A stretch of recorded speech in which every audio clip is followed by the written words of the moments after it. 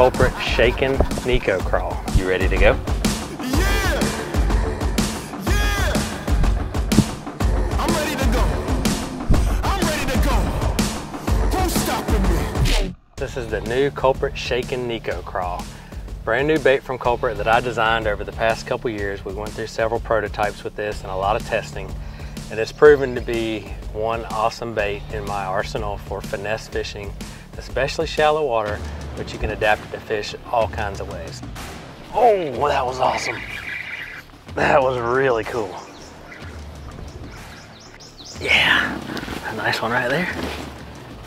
Three of the best ways to rig this are on a Shakey Head, and I'll fish this when I'm in really heavy cover and I need something weedless.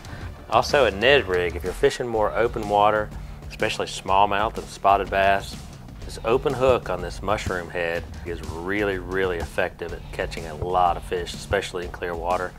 And then my favorite is the Neko rig, and this catches them really good when they're in a funny mood and they need something different.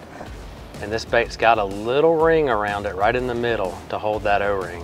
You put a weight in this end, a nail weight. In this case, I'm using the Eco Pro tungsten nail weight. I'm using a #1 hook with a little mono weed guard on there. And then it simply falls like this to the bottom. And when you pull it, it folds over and looks just like a crawfish. So the way that I'm fishing the Neko rig is just short little twitches of the rod.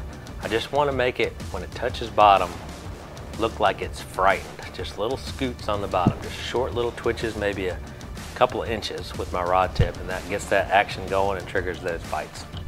The whole key to this bait is the slender shape, and this allows this crawfish to behave in a manner that is more like a worm, but it has that profile and the look of a crawfish once it gets down to the bottom.